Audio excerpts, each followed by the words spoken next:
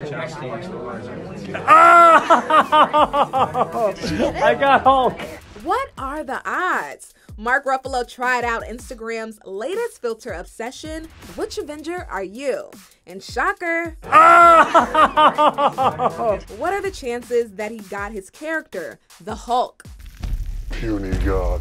Well, if we want to get technical about it and do the math, it's about 1 out of 59, which just proves that this filter is on point.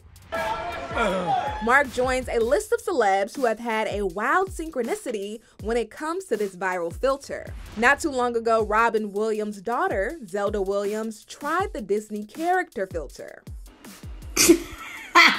Yep, she got the genie, aka the character her late father iconically voiced back in the day. Whoa! Wow! Does it feel good to be out of there? Rightfully so, people got pretty emotional about the whole ordeal. In just a few days, her post went viral, racking up 2 million views. Oh, blast.